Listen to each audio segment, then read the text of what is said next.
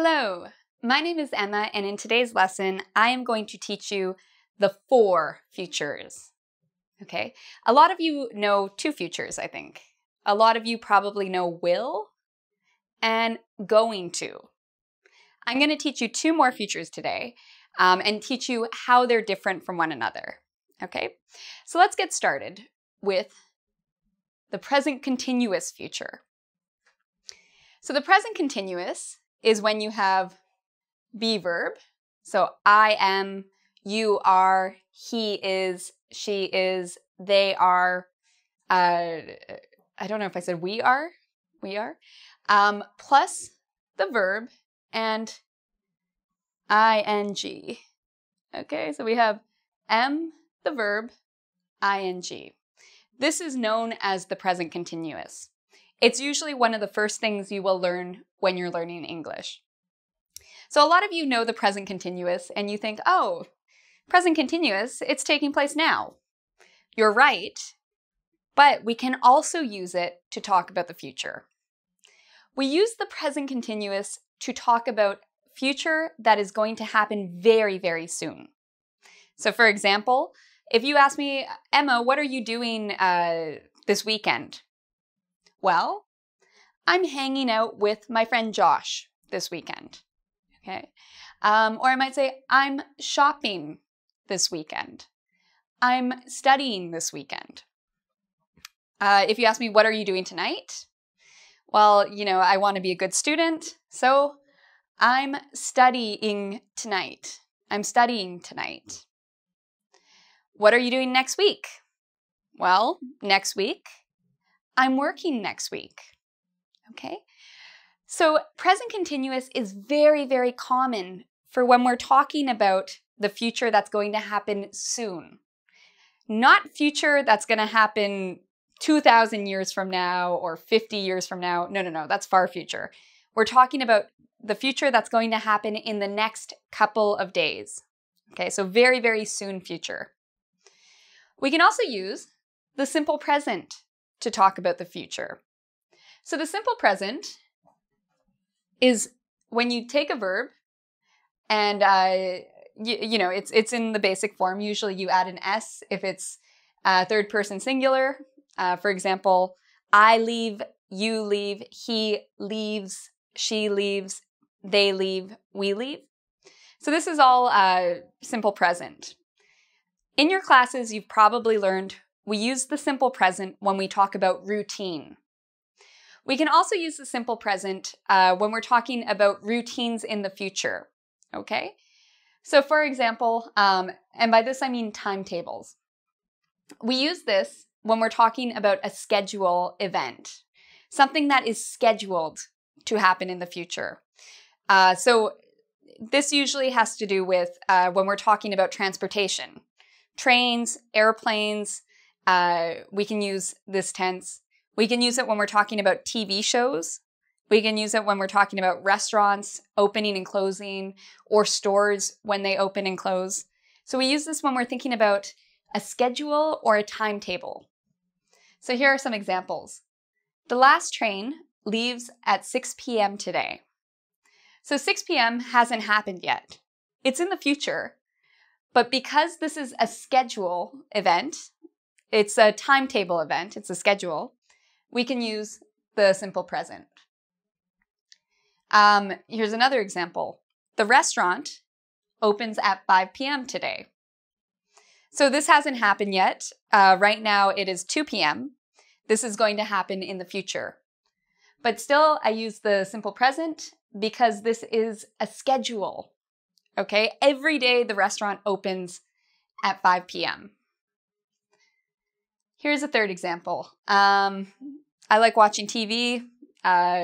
Imagine I like The Big Bang Theory. My TV show, The Big Bang Theory, starts at 4 p.m. So again, it's a routine, it's a schedule that takes place in the future, but it's still a schedule, so we can use the simple present here. All right, so these two, even though they're present tenses, they can be used for the future. Now let's look at the 2 verbs we commonly use for the future, or we commonly think of as future verbs. be going to plus a verb, and will. So, be going to plus verb. I'm going to study. I'm going to sleep. You are going to watch a video. Okay, these are examples of the be going to plus verb future. So we use this when we're talking about the near future. Similar to this, so it's not a future that's very, very far away, it's soon, but it's a future where we think something is going to happen and we have evidence that something is going to happen. So for example, I'm going to study English next month in Canada. This means you probably have your ticket already bought. You're pretty sure about this. There's not a lot of confusion. This is almost going to happen, almost certainly. So you're pretty sure about this. I'm going to study English next month. Another example, imagine I watch the weather station, okay? And the meteorologist has predicted the weather, but it's a very good prediction because we see these clouds in the sky. There's a lot of evidence it's going to rain. Because there's evidence, we could use this tense and we could say, it's going to rain all week. So this is based, it's in the near future, but it's based on some sort of evidence. This is likely to happen and we're pretty sure it's going to happen. We have some evidence that makes us think it's going to happen. So this is a bit different from will, which is one of the maybe easier futures to think about. We use will plus a verb. For example, I will always love you. I will study hard. I will do my taxes on time. Okay, so we use will plus a verb when we're talking, first of all, in the far future. So this is all soon. This is very soon, whereas this is very far. So for example, in 50 years, everyone will speak Chinese. We use this also when we're not so sure about something. This is my prediction, but I don't have that much evidence of this. I'm not very, very sure. So I will use will because I'm not sure. Whereas if I'm very sure, there's a lot of evidence, I know it's going to happen, I do be going to. So this one, there's not a lot of evidence, and it's a prediction we don't have evidence for. Another example, aliens will invade Earth. Okay, in 25 years, aliens are coming, they will invade the Earth. I don't mean to scare you. Luckily, I'm using will, which means I'm not really sure. If I said to you this week, aliens are invading the Earth, you'd be very scared. And if I said aliens are going to invade the Earth, I know this, I have secret government documents, I'd be using this, and you'd be scared too. But with will, it's will, so you don't have to be scared. It might not happen. We also use will when we're making promises, okay? So if somebody ever gets down on their knee and says, Emma, will you marry me? I will marry you. It means I'm promising to marry you, okay? Or maybe I don't really like the person. I might say, I won't marry you. Won't is the negative form of will. So I promise not to marry you. I don't know in your culture, but in Canadian culture and many Western cultures, for New Year's, we always make these resolutions. We think, oh, when it's New Year's, when it's January 1st, we make some sort of promise to ourselves that we're never going to do something again, or we're going to start doing something.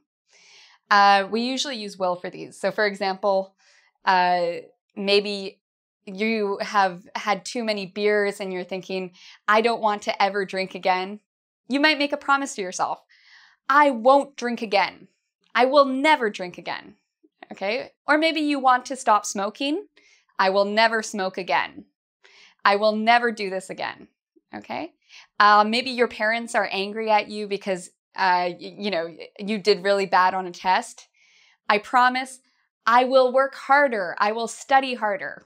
So these are promises. We use will for promise. Finally, we also use will for volunteering, okay? When we want to volunteer for something, we want to offer our help. We want to help someone, we can use will. So for example, Emma, can you clean the dishes? I'll do it. Emma, can you vacuum the floor? Sure, I'll vacuum. I'll get the telephone. I'll help you with your homework.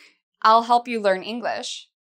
I'm volunteering, and so I use I will, okay? So just to recap, just to quickly go over everything, there are 4 futures I'm teaching you today. Present continuous can be used as the future if it's very soon. Simple present can be used for the future if it's a routine or schedule. Something that's like, if you look at a schedule in the future, we can use the simple present. We can use be going to if we're talking about the near future and some kind of plan that or prediction we have evidence for. We are pretty certain it's going to happen. And then we can use will and a verb for the far future for a promise or when we want to volunteer for something. Okay, so there you have it, 4 futures. I invite you to come visit our website at www.engvid.com. There you can actually practice these on our quiz. I hope you will do it soon. I hope you're doing it today or tomorrow. Okay, so until next time, take care. I wish you the best of luck and good day, sir.